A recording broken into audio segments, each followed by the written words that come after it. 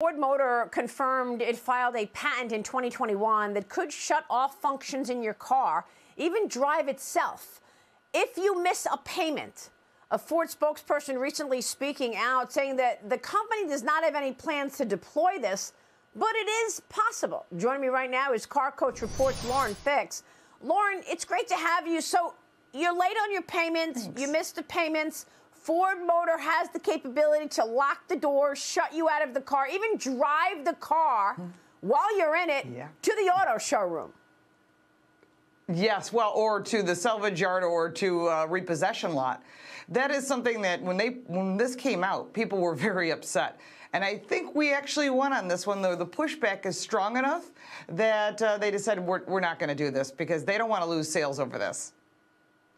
Well, it's pretty incredible what's going on right now in the auto business. I mean, auto loan delinquencies are now at the highest level that they've been since 2006. What are your thinking about these delinquencies? Obviously, any area that's real sensitive to higher interest rates has seen massive demand destruction. That's autos as well as housing. Are you expecting more companies to take measures like this? Oh, and we're already seeing it. There's a lot of rumor going on, and I had a conversation with someone last night about what we're hearing behind the scenes of inventory starting to pile up and manufacturers thinking, what are we going to do? Now, I'm not going to name anyone specifically, but I will tell you that when you realize, when you drive by your local lot and you see a lot of inventory, you know, they can't just keep making more and more product. The dealers don't want it, and they can deny taking it. And so that means manufacturers might have to stop production. And we've seen that with Tesla in China, where they stopped production for 2 weeks. And you can say whatever story you want. Well, we're having a chip shortage. We're having a parts shortage. That may be true, but it's certainly good cover. Because the fact is, as interest rates rise, and we're seeing them going to rise again, you've got recession, inflation, and when we get those jobs numbers in the next couple hours, you're going to see a lot of layoffs. And if you purchased a car at a high rate during the recession or during the pandemic, now we're going to find ourselves in, you know, potential recession, and this is going to put people in upside down. About 10% right now are being repossessed. That's really a high number. We haven't seen it that high since 2010. So you think the car companies may be using the supply chain as an excuse to increase prices, sort of hide behind the supply chain on all of this? I'm not going to name any specific brands, but yeah, I think that might be the case. And here's a perfect example, because I know you're going to want something. iSee Cars just did a study saying that about July of last year, people were paying about 10.3% over the cost of cars.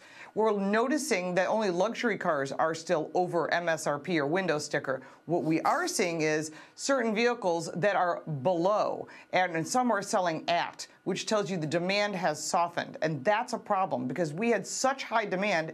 Used car rates went up. New car rates went to an average of $50,000, electric vehicles $66,000, and now you're going the other direction where people can't afford these cars, and those that bought these cars are upside down, which means repossessions are going to increase. We're going to have another car bubble. We're just setting ourselves up for a big old fall. Yeah, Cheryl, jump in here.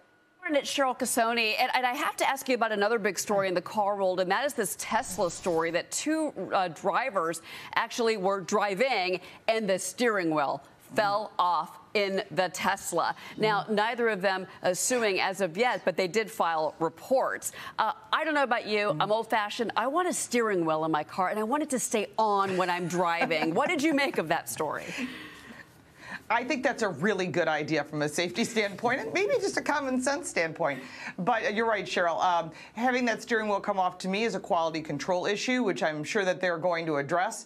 The one person who did have a steering wheel come off while they were driving was able to stop the car safely. They replaced that vehicle, which is good business practice to take care of the customer. Yeah. So are you expecting these higher rates to worsen this situation, Lauren? Where do you see this going? Well, it looks like from what I see right now, and from just our past experience, and we all lived through this. Think about 2009. Your cost of vehicles get more expensive.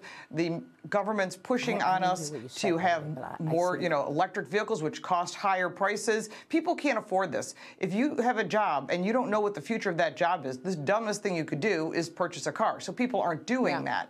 And that means that those cars that you paid too much for is a problem. We're also having a problem with people that ordered cars and they've been waiting for them 6 months. I'm still waiting for a truck myself, and it's been well over 6 months. But when it shows up, that trade-in you might have is not worth as much because the used car market is softening. Prices are still strong, but you're not going to get way over book value, and that's going to mean that your payment's going to be higher, and that's going to create some other issues. That's the supply chain issue right there. Lauren, it's good to see you. Thanks very much.